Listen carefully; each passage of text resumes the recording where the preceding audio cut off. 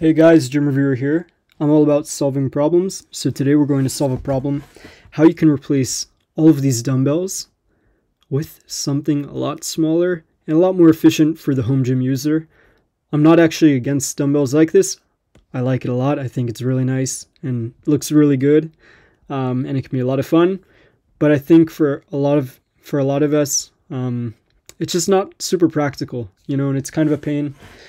Having to walk up from one side of your garage just to the other side, just to go from 5 to 90 pounds, it's kind of a pain.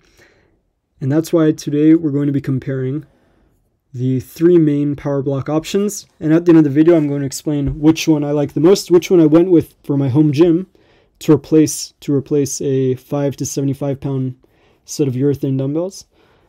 And we'll be going over cost, options, design, and so on. So without further ado, let's get to it. First option, and one of the most popular, is the Elite Series dumbbell. And without the expansions, for 5 to 50 pounds, it's around $400.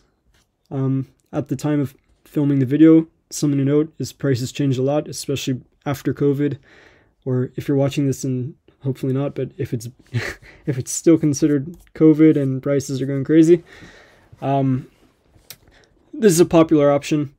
It's simple design. It has these kind of cheap rubber looks and a little notch knob right there. Something nice about it is it's pretty compact, and it's color coded too, which makes it easy to use if you have people in the gym who need a little help. The colors are actually nice though, especially if you're fatigued during this set. It makes things nice. Something else to consider is you have add-ons. So now you can go from 5 to 70 pound set and a 5 to 90 pound set, which personally I would go with. I think if you're able to lift it, why not? It opens up a lot of doors for your home gym. And for a 5 to 90 pound set, it's around $800 before tax and before shipping. Something to note, Power Block shipping is crazy. And I'll explain later on how I kind of, I ordered right from their site and it kind of was a pain because the shipping was so expensive during COVID. But let's look at the next option. These are the Sport EXPs. A gray color. The previous ones were black. Slight differences. Rather than the color-coded weight changing option, you have numbers, which can be cool. It can be nice. Not everyone who uses the gym always pays attention to that, and sometimes they mess around with this little knob switcher, and I can see why the colors are helpful.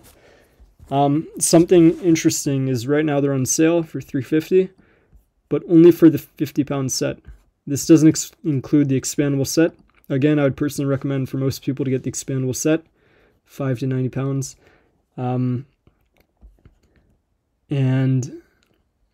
It looks like a pretty simple dumbbell. Once we compare the third option, we'll go back and see what the real differences are. The third option is the Pro Series dumbbell. This is basically a very similar option as the Sport Series, except the weight plates are encased in some kind of rubber. And it looks really nice. It looks really good. But what that does is it expands the entire length of your dumbbell. So if we look here for the 50 pound set, the length is 12.5 inches wide, or long, sorry. And for the 50 pound set, it's 12 inches long. So you have half an inch difference, which doesn't sound like a lot on a 50 pound dumbbell. And you're right, it's not half an inch. It's not a lot.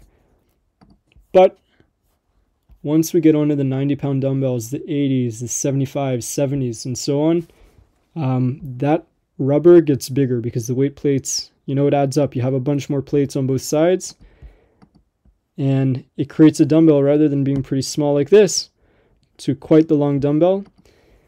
And another problem that people have is that the rubber over time can actually crack. It can actually malfunction, and that kind of ruins your whole system. If one of these plates aren't working, and you have on one of your dumbbells, if one single plate stops working, you have the option to replace it, of course, and buy a new one, or maybe send it back.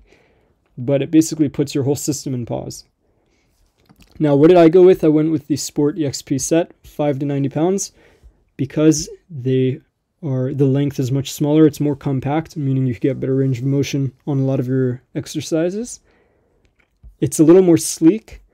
It's a little more cheaper. And personally, I wanted to avoid the long-term potential issue with rubber cracking. I didn't want to have to buy something and then contact PowerBlock customer service, email them. It's just a big headache over time, just for something as small as rubber. One complaint I do have about the Sporty XPs is because you don't have the rubber, they do clank a little bit. I mean, some people like the nice iron sound of lifting, and I do like it. The only thing is, in a home gym, you know, sometimes we're training late, we're training at odd hours, kids are sleeping, people are sleeping. So, you know, all the clanking can be a problem. So it's kind of like, you know, picking between rubber, where it's a little quieter, a little sleeker, potential to crack, and picking between the classics, you know, the classic look, the classic noise, and so on. And my least favorite pick, honestly, unless, you know, if you're on a budget, this is a great option, but I'm just really not a fan, is the classic USA Elite series. Really just because of the design and the, to be honest, the colors, the bulkiness, the blockiness, it looks like something out of Minecraft or, you know, some kind of kid's video game or a kid's toy, which isn't bad. I mean, it has functionality. It's good. It's a good product, and you'll get the same workout potentially unless... okay, here's a great photo, actually, of the 5 to 90 look of the Sport EXPs. I mean, that's a clean dumbbell. It looks professional. It looks, you know, something about building a home gym is also making your home gym, you know, look like how you want it. I mean, it's part of the vibe. It's part of the whole part of the experience. I mean, we're not building a home gym, you know, like this is goals. We're not building like a little kids toy factory, but on a budget, go for it. And no, sorry to roast all you guys who went with it, but let me know what you think, guys. If you have any questions, any comments, not only will I do my best to answer it, but also the community helps with a lot of, you know, good points and tips. So feel free to shoot them below. We'll catch you later. Out.